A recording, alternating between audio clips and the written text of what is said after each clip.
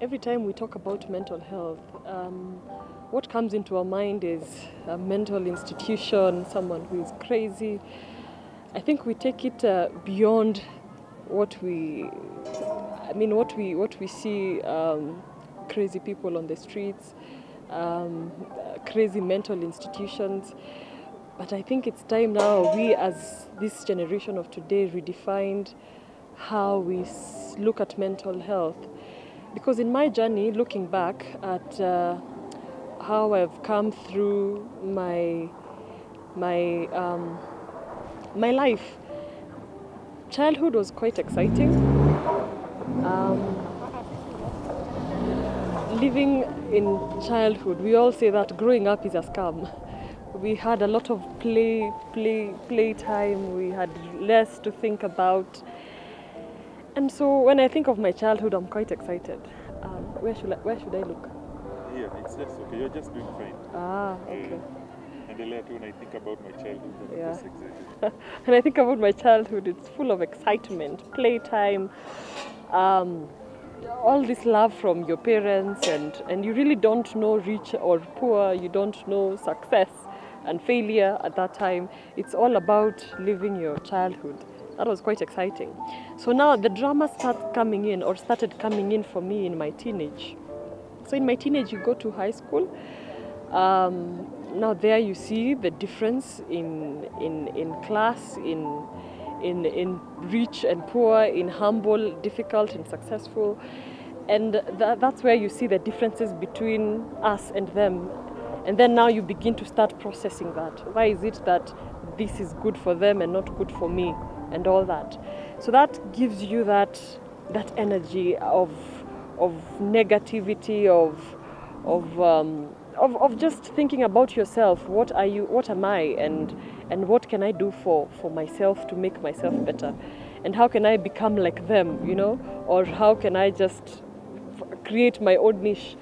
It's a lot that comes at teenage. And when in high school, that's when you are at loggerheads with your mother. Was at loggerheads with mom all the time. I want to go out, she wouldn't let me.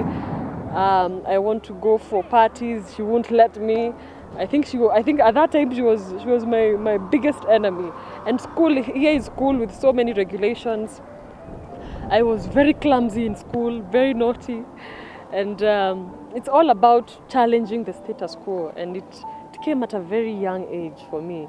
And I kept on wondering, why must we do it like this? Why can't we do it differently? And for me, school looked like a prison. Why are we staying in school for too long? And even one time in school, we had to go out of our way to demonstrate to get midterm breaks, because we never used to have them. So that agility kicks in high school more than it did ever in my life before. And that's when now I'm thinking more about exactly what do I want to become. And at this stage, if you're not careful, if in primary school you wanted to become a doctor and you go to high school and you're in Form 3, you'll now go down to maybe becoming just an administrator in that hospital. And so if you're not careful and you don't get proper mentorship and you don't speak out, that really can pull you down.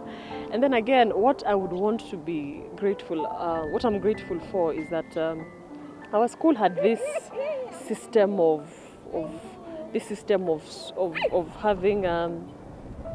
having prayer sessions, spiritual growth, spiritual nourishment.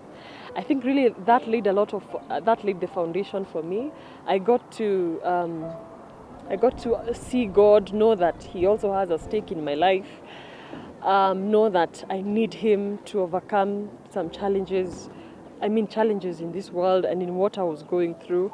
I could pray to Him for a better future because I'm from a humble background, and that I also battled with a lot. I wanted a better life. I wanted a better life for myself and my family. That also, in a good way, made me, work extra hard in school, try and stay focused. But a lot was really going through my head. But I am really grateful to that spiritual mentorship that we had in school, and that really laid. Even today, I still linger on to that when I am faced with challenges. We all have this every other time or every other place we go. And as life moves on, that's when we realize that it's really never beyond you. And once you look back and see how many mountains you've climbed, how many challenges you've overcome, and you actually get to believe in yourself even more and stronger. And just keep yourself alive for the next opportunities that are coming. So going into the university, here is where I just want to be everywhere. I want to exploit every opportunity I get.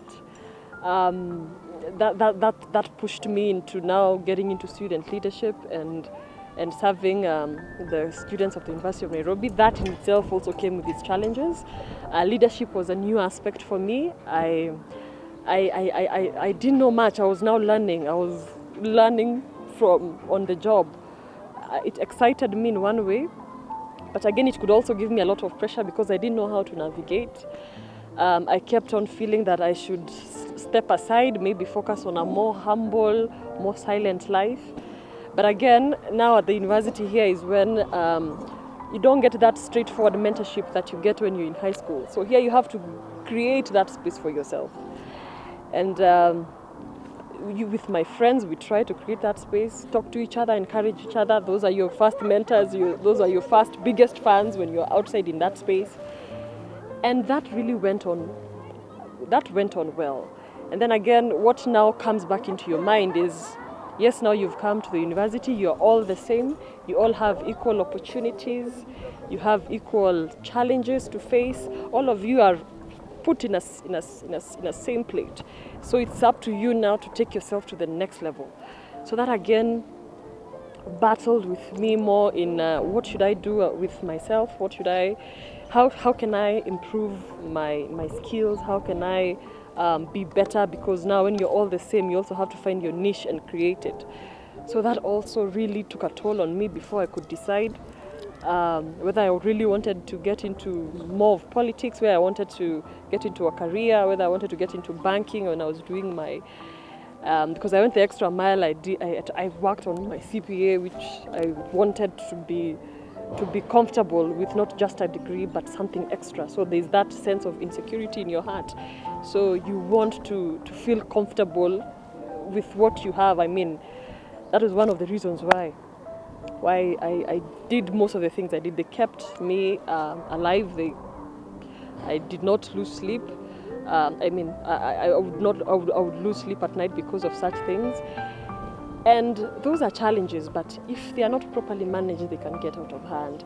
And one of the ways that I maneuvered through these systems was to talk to people, talk to friends, because that's when I got to see that these challenges have been faced even worse by other people, and that I was even more equal to the task than ever before. That's how it's all about confidence, being confident in yourself, not looking back, because the present and the past usually they are gone, they are done, they are dusted. It is the future, it is what you want to actualize with yourself. So going through mental health journey is quite something. Even today, I still battle the issues of self-actualization, self-appreciation. I mean, like when I was when I had to work in West Africa, in Ghana, and now we had the pandemic, I was really scared, because I was away from everyone. Everyone is isolating. I'm away from home. It felt so alone at some point. And then that is when you have so many thoughts in your head about what will happen to me when I go back home.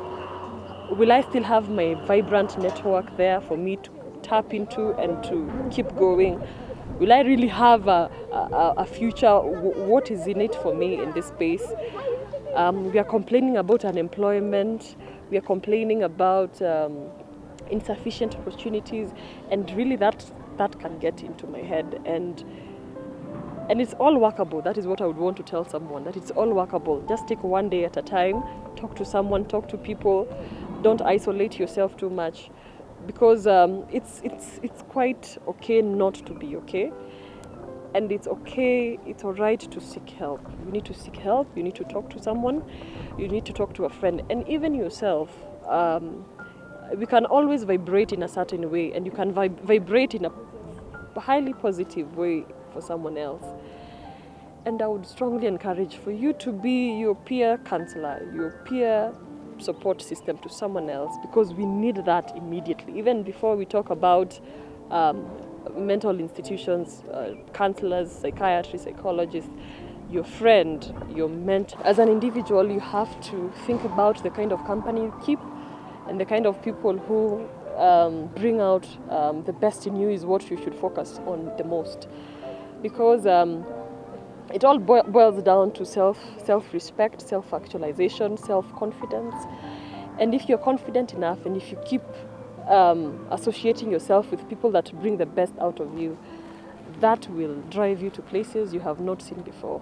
And I'm quite excited with the National Youth Council, Sauti ya Vijana, trying to echo that silence that we have been in of mental health, committing suicide, thinking about the pressures of our today's economy and social and political spaces that are really affecting how we are navigating our lives. And thinking of a safe space called Faraja to louder our voices on mental health and what we think. And that's why I'm doing this, supporting this initiative, because we are all going through something. When the cameras are not rolling, when the cameras are shut, when the curtains are drawn down, we are left to ourselves, and there are things we go through. And they are not unique to you, they are not unique to just you and your family or you and your friends. So I would encourage you to be a support system for someone else. I would encourage you to vibrate positive energy for someone else, because everyone is going through a hard time. So be kind. And it is okay not to be okay, so seek help. It is doable. Others have gone through it. More will go through it to come. And so you're not alone in this world. Let's be our brother's keeper, and let it not be a gospel that we do not want to actualize. Let us be there for one another, because that is one way I have found to keep myself sustained in whatever I do. Thank you.